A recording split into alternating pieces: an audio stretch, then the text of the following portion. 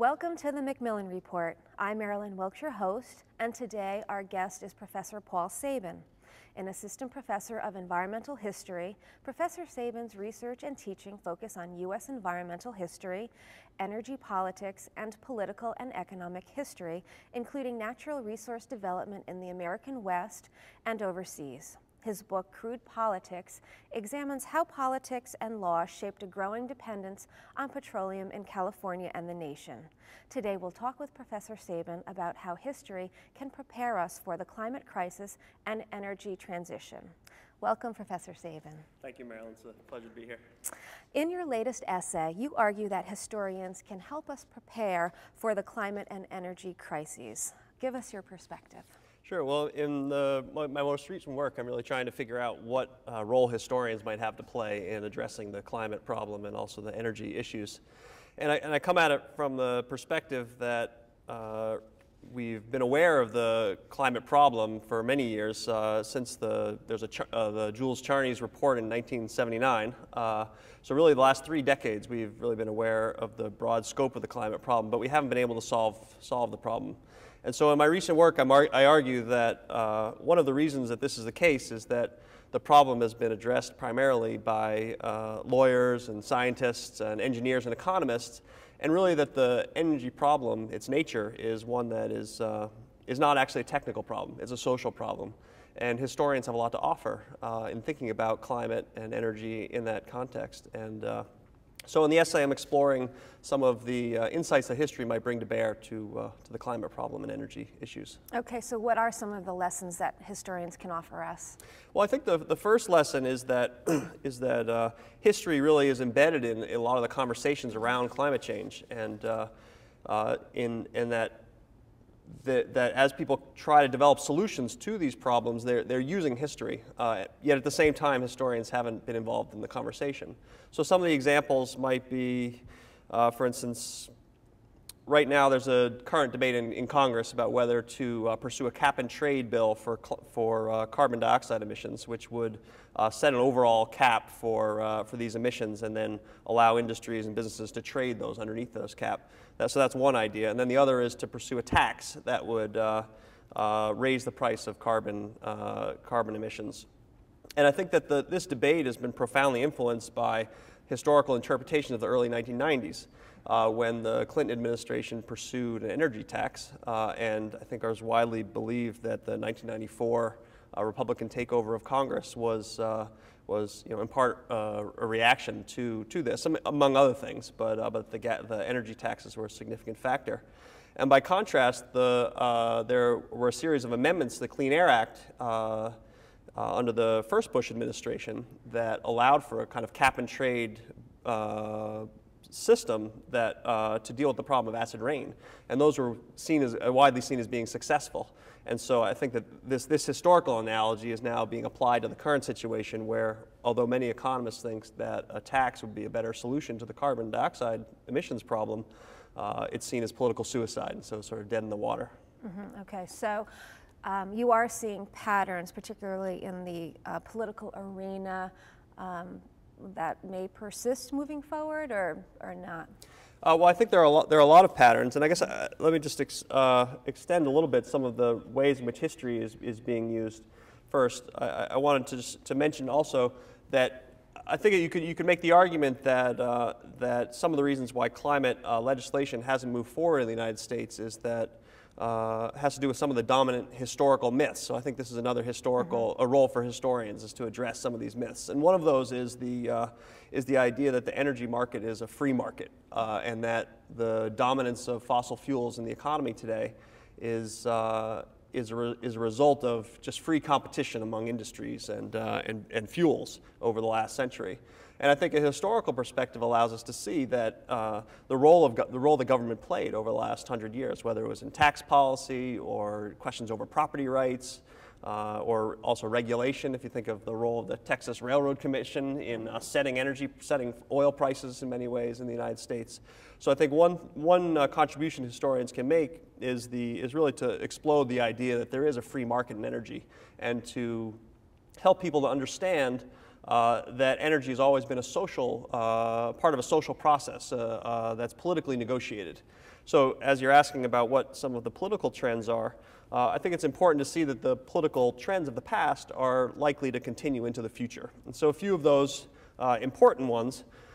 One is that, that there is a set of rules and regulations that get set for a dominant fuel, such as oil, and that those then help that fuel sort of get entrenched into the economic landscape. So examples of that might be, just a small detail of that would be the competition between streetcars and automobiles in the city. So this is an interesting story because streetcars used to be the dominant transportation, but at some point cars became more popular, and there was a decision that the streetcars would have to give way to automobiles, and automobiles could slow down in front of them and they could kind of clog up the roadway. And then there was also a decision that the streetcars paid taxes, and those taxes would go to the government, which would then go to fund the streets, which would then be there to support the automobiles. And so it's a bit of maybe a complicated story, but I think the main point is that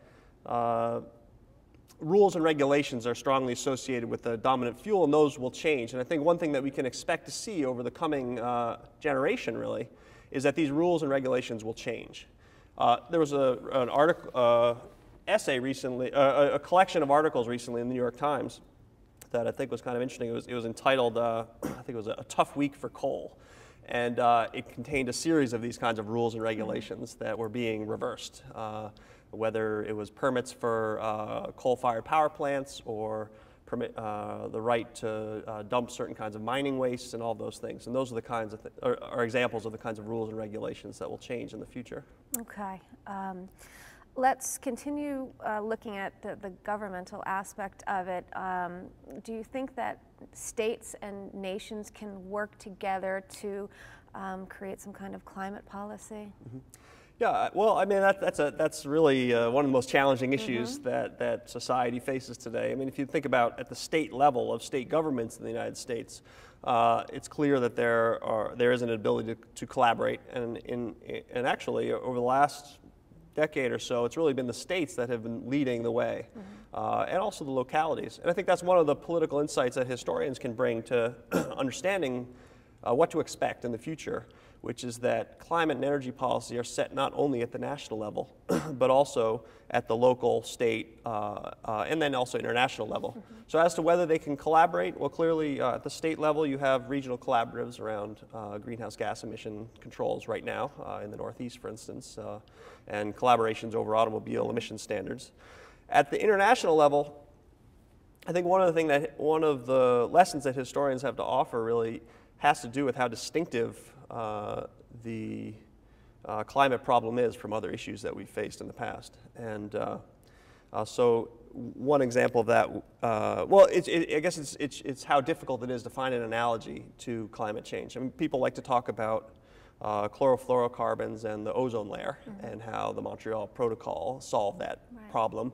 But it was really a much narrower issue than the climate one, which really addresses economic development, economic development across the whole society, as opposed to a few chemicals that can be taken out of production by a small number of companies.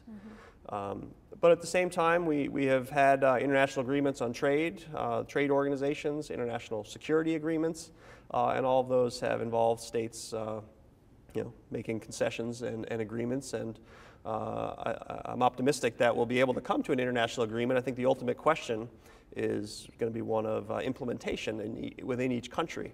And that returns to my previous comment, which is just that I think it's critical for everyone to understand that the climate problem is one that will be with us for generations as a political problem, that it's not one that will be solved by the passage of a climate bill in Congress this session, but that will really just be the beginning of a long period of political conflict over the rules and institutions and implementation of those. Okay. So what are some things the government can do to spur an energy transition in the coming years?